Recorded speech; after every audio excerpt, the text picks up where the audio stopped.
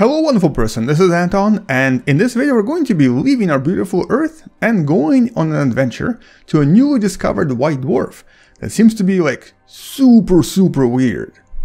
There's something that orbits it that doesn't really make sense. Anyway, welcome to What the Math.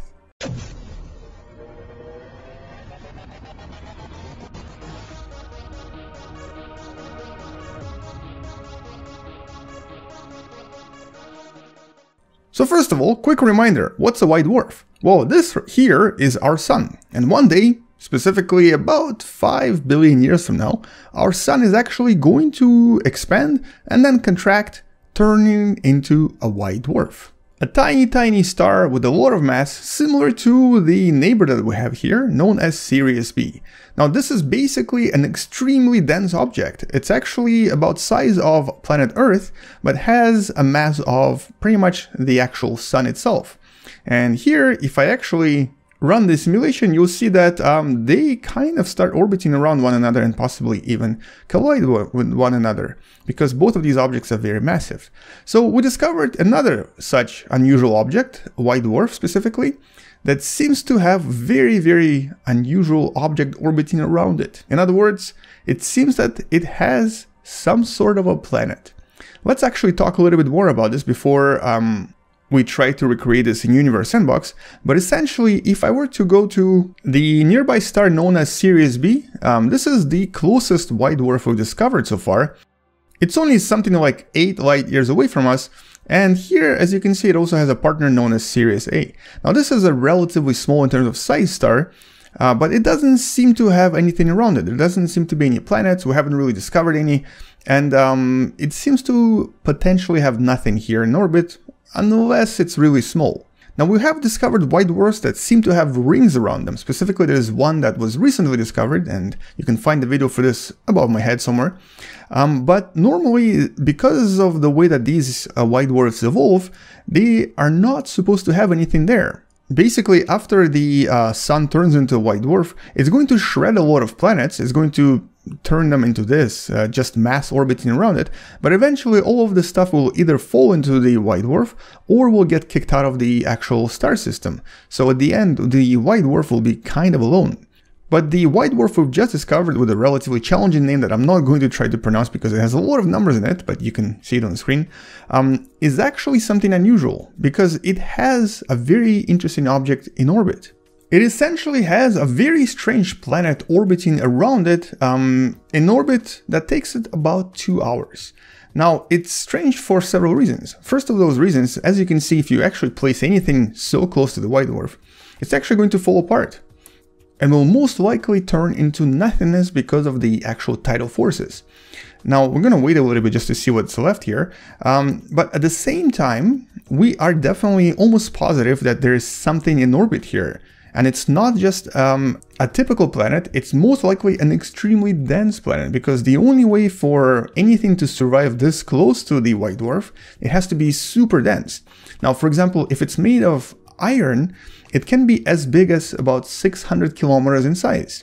And this would make it somewhat similar to objects like Ceres, for example, in terms of size. However, if it's made out of rock and water like this one was, in that case, it can only be about 4 kilometers in size, and even then will still probably fall apart. Now, the study that you can actually find in the description below about this particular object suggests that the actual temperature here is over 2000 degrees Celsius. And that's because of 3 main reasons. And it's actually kind of interesting because it really helps us understand how white dwarfs are so different from anything we are familiar with. So first of all, obviously it gets a little bit of heat from the actual white dwarf. Even though it's a small star, it's still technically kind of a star. It's basically an object that still emits heat because there's a lot of heat left there. So it gets a little bit of that. It also gets a lot of tidal effects, and these tidal effects do raise its temperature by a few hundreds of degrees. And as you can see here, the tidal effects also cause this object to basically fall apart completely. And it's still getting smaller actually. But there is another really interesting effect that this white dwarf exerts on this, I guess you can call it planet, that we don't really see anywhere else. That's something called magnetic induction.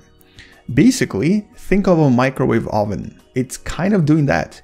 the white dwarf here is actually quite magnetically strong because it's essentially an object that's similar to a star, but it's also spinning. And because it's spinning and because it's moving around, it's creating a pretty strong magnetic field that's actually noticeable at this distance. And this magnetic field is sort of unofficially cooking this object alive, or essentially increasing its temperature by a few hundred degrees again. Now, without those two effects of magnetic induction and tidal effects, the temperature here would be maybe about 1500 degrees.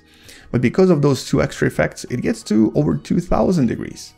And so the only way for this object to actually survive and not fall apart is to be made of something really, really dense and something that has a relatively high melting point. Now, in this case, iron nickel core, which is, I think that's what's left here, would potentially work. But at the same time, not necessarily. It might actually not work just yet.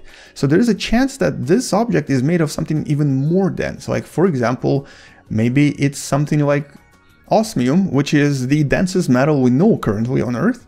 So if this thing is made of osmium, it could actually be even bigger in size and still be okay here.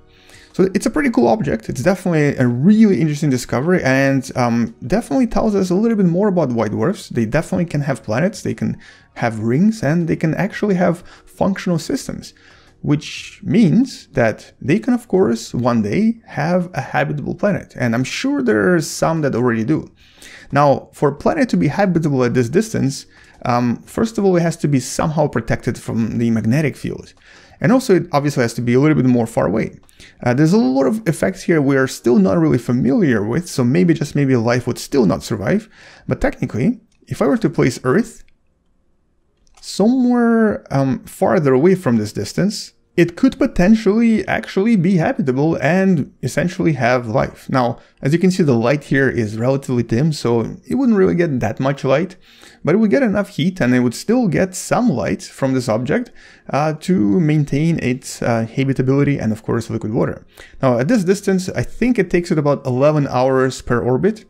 And that means that there's definitely a chance for us to one day discover a habitable world, or at least a planet that could be habitable somewhere around the white dwarf. And because white dwarfs are pretty common, they're actually relatively common stars, we could one day discover many of these. But for now, the only discovery we have is of this weird, unusual, and super dense object that doesn't really have a name just yet, in orbit around the white dwarf, with a difficult name, but you can find the name in the description below in the study. Anyway, on that note, that's really all I wanted to show you in this video. I wanted to briefly talk about how unusual and strange white dwarfs are, but also about this unusual discovery of this object right here that's still falling apart, because this is not a safe place for any planet to be. On that note, thank you so much for watching. I hope you enjoyed this video, and if you did, don't forget to subscribe, share this video with someone who enjoys watching space videos, and come back tomorrow to learn something else. I'll see you tomorrow, space out, and as always, bye bye.